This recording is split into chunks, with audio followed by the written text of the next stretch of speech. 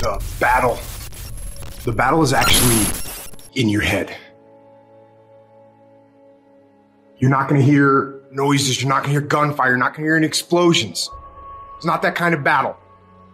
What's in your head is weakness and laziness. And they're not attacking. They're sneaking around. They're poisoning the strength in your brain.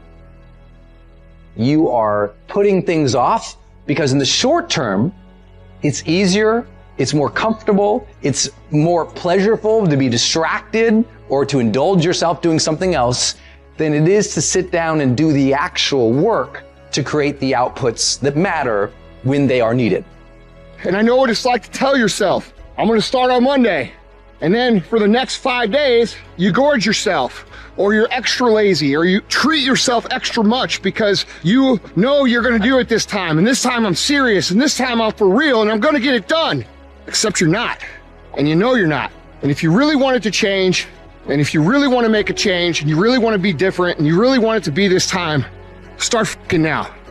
The only reason they have already put their cap on their success in life. And that's why most people aren't sitting where you're sitting or sitting where I'm sitting. You never capped yourself. You might have. And if you did, you took it off. People cap themselves. They look at somebody, and because their mind can't imagine it, they then start talking. He has to be doing this, or he has to be doing that. There has to be some trick. There has to be some potion. This is bullshit. No, it's because you cannot allow your mind to open up for the possibility of it can be done, which is why you being people are where they are today. I don't care if it's 9 o'clock at night. Do something productive towards what it is you're trying to become.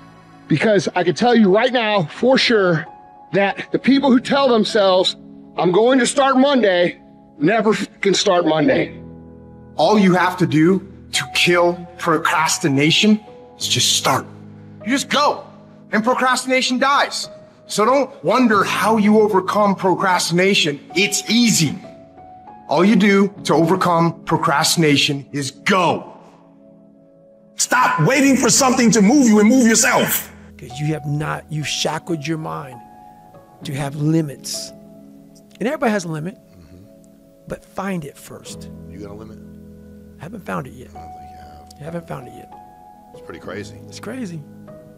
Every day, move yourself. In the morning, move yourself. In the afternoon, move yourself. At night, move yourself. Be very intentional and very deliberate about moving yourself. You control your feelings. Don't nobody else control your feelings. So when you tell me I ain't feeling it no more, it don't got nothing to do with something external. It's something internal that you ain't pushing no more. You push you. You gotta move you. Every single day. If you get to a point in your day and you down and out, if you get to a point in your day and you exhausted, you get to a point in your day and you're not feeling it, you can stop right there and change the mood. Nothing controls you. You control your feelings.